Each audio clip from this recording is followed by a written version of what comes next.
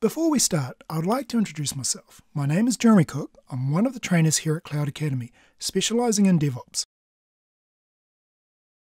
Let's do a side-by-side comparison of monolithic versus microservice. As seen here, monolithic-based applications tend to have a very simple layered structure of components. In this case, a typical three-tiered application exists of a user interface layer, business logic layer, and data access layer.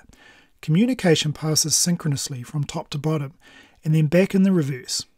All data resides in a single database, and access to it must be performed through the data access layer.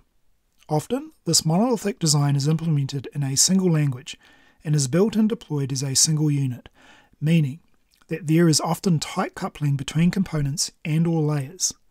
At the outset of any project adopting this design, implementation, testing, and deployment is both simple and quick.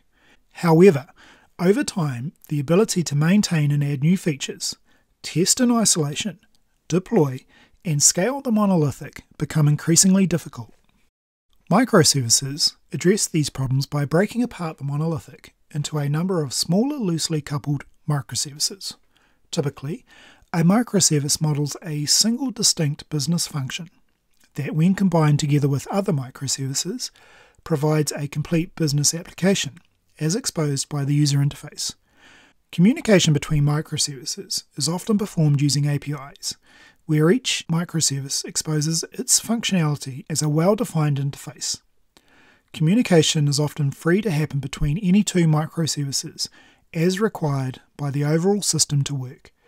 Each individual microservice can be developed independently of each and every other microservice, allowing for polyglot-style development and allowing scaling per microservice.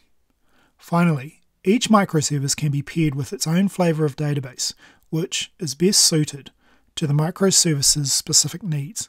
For example, pairing a microservice with a SQL database versus a NoSQL database versus a graph-based database.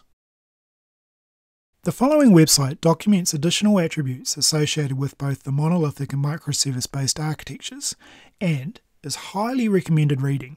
In particular, take a look at the links presented here. For each style of architecture, the website provides pattern information on context, problem, forces, solution, example, related patterns, and known uses. We really do hope you will enjoy and learn from this content.